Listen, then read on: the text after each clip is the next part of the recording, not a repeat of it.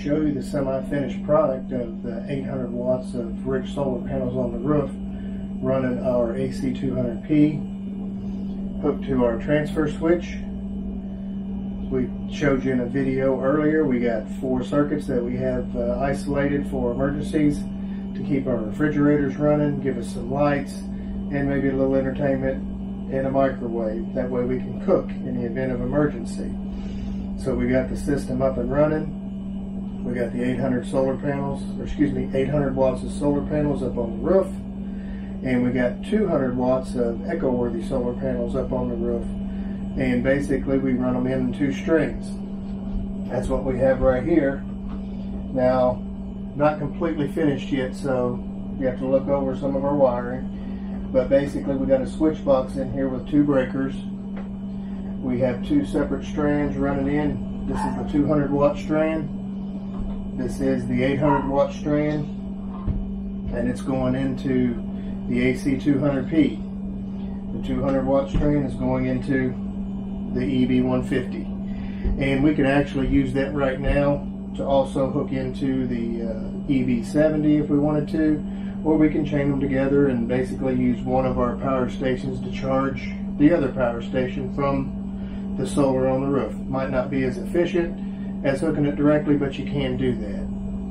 And basically just wanted to run through there. Again, over here is our transfer switch, and we have been running our refrigerator for the last week non-stop with the solar on the roof with no issues whatsoever.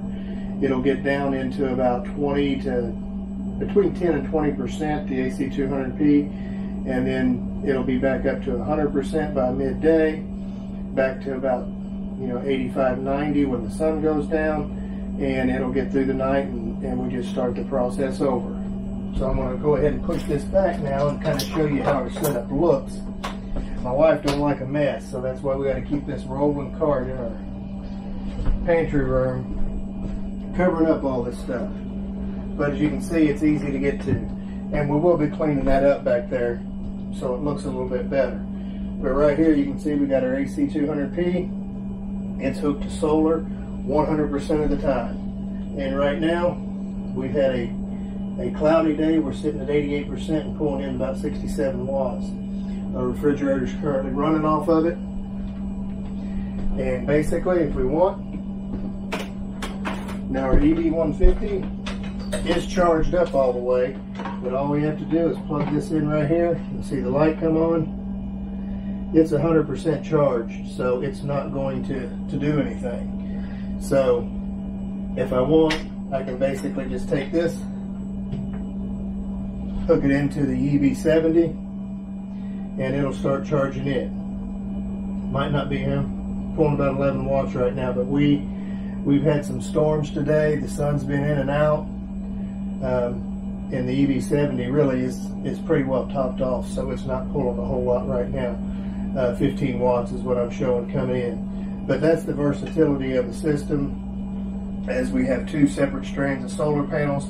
I will be, as I've told you in other videos, we got a total of 600 watts of echo-worthy solar panels. Right now I just have 2. I got to get a couple more rails, and then I can get those solar panels on the roof. And those will be dedicated for here. And basically, as you can see here, I also can charge EB70 from here directly from the 12 volt port of the EB150. So there's a lot of versatility here. And basically what I'm going to do is I'm going to show you how we did the solar on the roof, kind of run through all that, and we'll show you some of the process. And then I'm also going to show you through the week, the past week of how this has been operating. So basically we'll give all that to you in this video, and just stay tuned, keep watching. We'll show you how we did the solar. All right, starting our rails here. Basically got one set. It's got a couple blocks of wood, 4 inches wide. Use silicone, screwed them into the ceiling joists and siliconed around them. All right, got the second rail set up. I have 1400 watts of solar, and these rails is not going to hold them all. So I'll end up adding one more rail on the other side over there. But this will get most of the solar panels on the roof. Oh, I got some rich solars. I got 800 watts of those, and those are my primaries I'm trying to get on right now.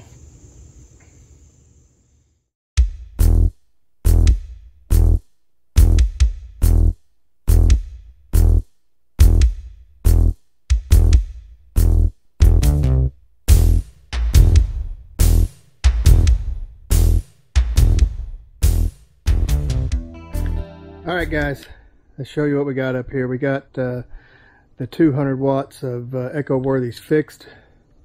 They're on the very end. I just went ahead and hooked them in parallel because I'm going to have two strands. I'm eventually going to add more rail so I can get the other 4 up here. So right now I just got the 2, so a total of 200 watts, and I'm running that into the EB150. And I've got my rich solars, 1, 2, 3, 4, 5, 6, 7, 8, 800 watts. These 4 are in series.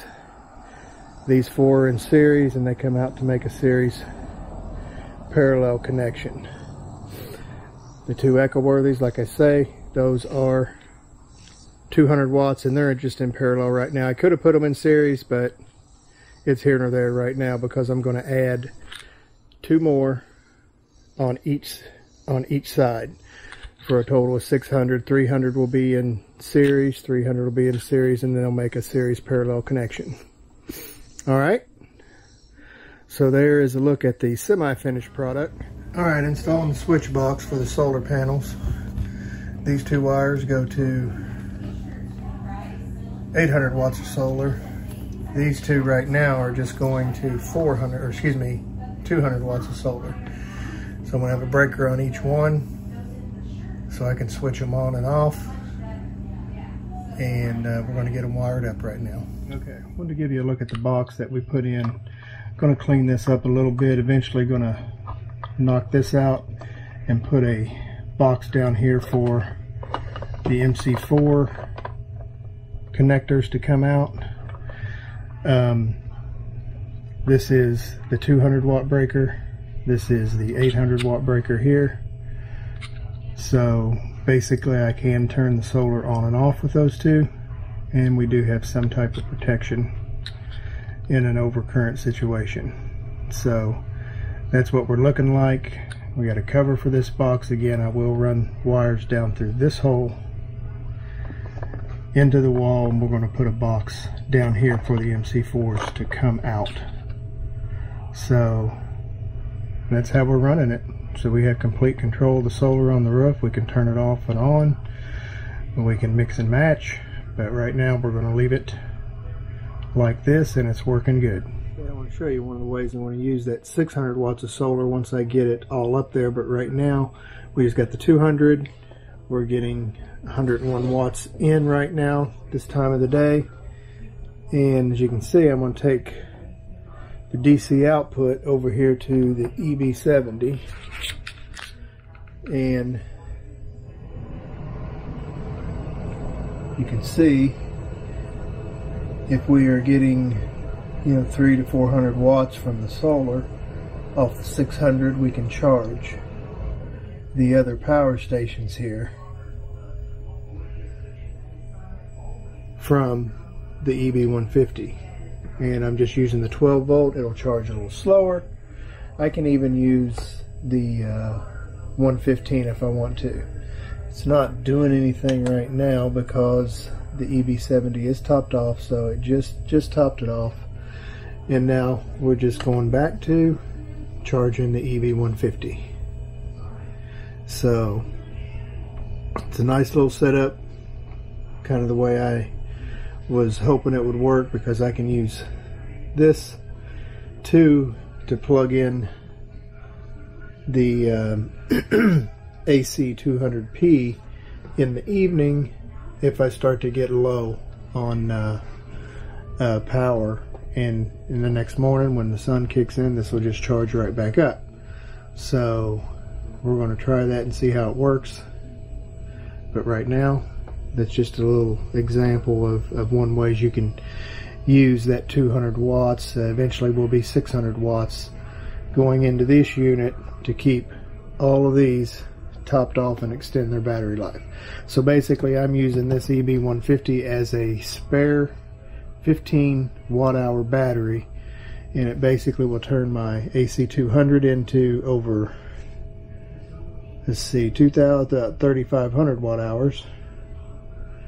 And basically I don't really use these other than, let me correct myself, I use these daily, but I don't use these for powering stuff in the home. These are what I take to work, what I take camping, what I take when we go to the grocery store to run the Bouge RV right there.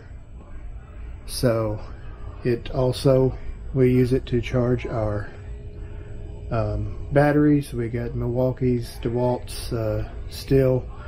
So we use these small ones to do things like that.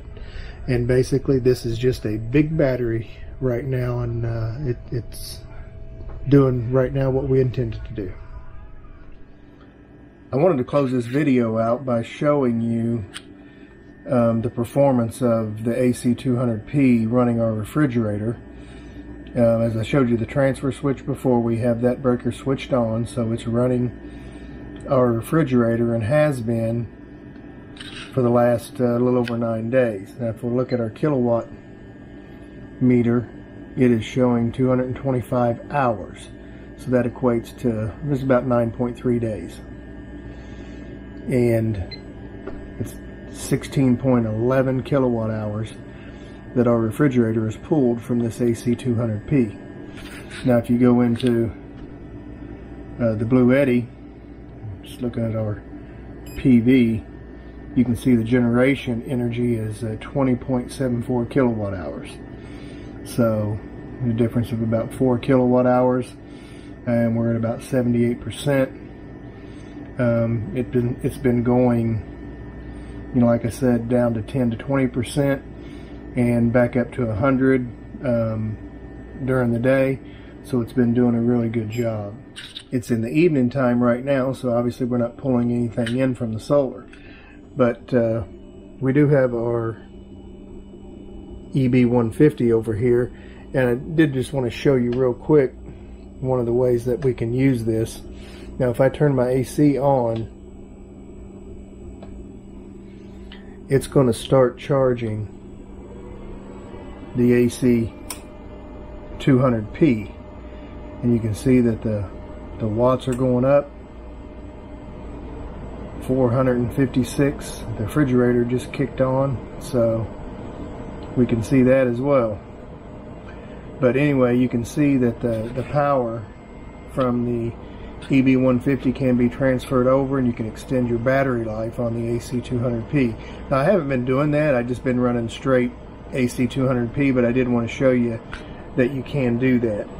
And you know, we're pulling about 509 watts from EB150 and bringing in about 456 to AC200P.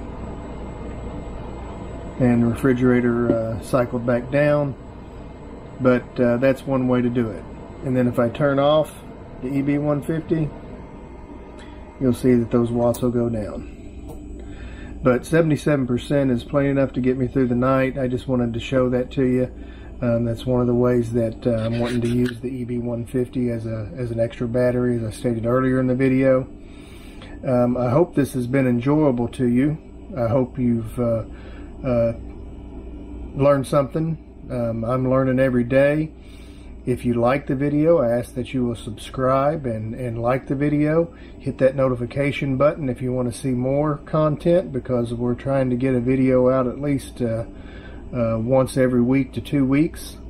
I appreciate your viewership, and just stay tuned to the channel because we have some more stuff coming that I think you'll be interested in. Have a good day. Okay, I wanted to get this on camera. We're hitting about over 700 watts, and the max on this is 700. So the 800 watts of solar is doing its job. and now it's dropped back down because the sun went behind the cloud. But when we have good sun, you can max it out.